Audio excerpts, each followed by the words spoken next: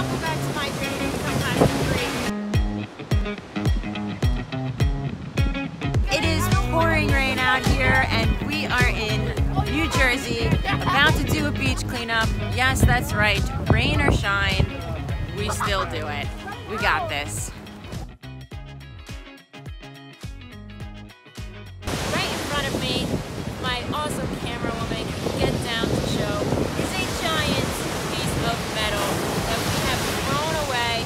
Looks like it actually was supposed to be burnt, and there's some styrofoam in here too. But we're here with Clean Ocean Action on the New Jersey coast. I want to share with you a little bit about what we do here.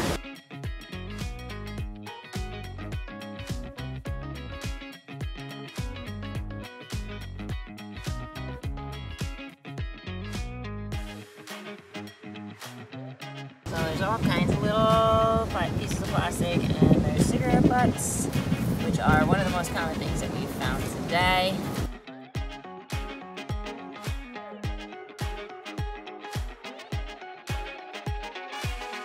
And we're being challenged to try to get it out. We have like 10 minutes to get this out by hand.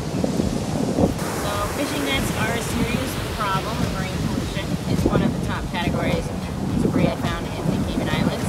And you could say you're not a fisherman, so you're not part of the problem, but if you eat seafood, you can say you are part of the problem.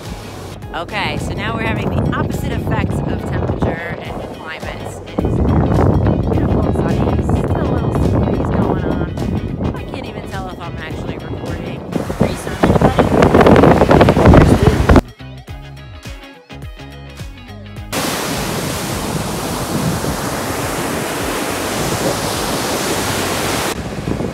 Washed up.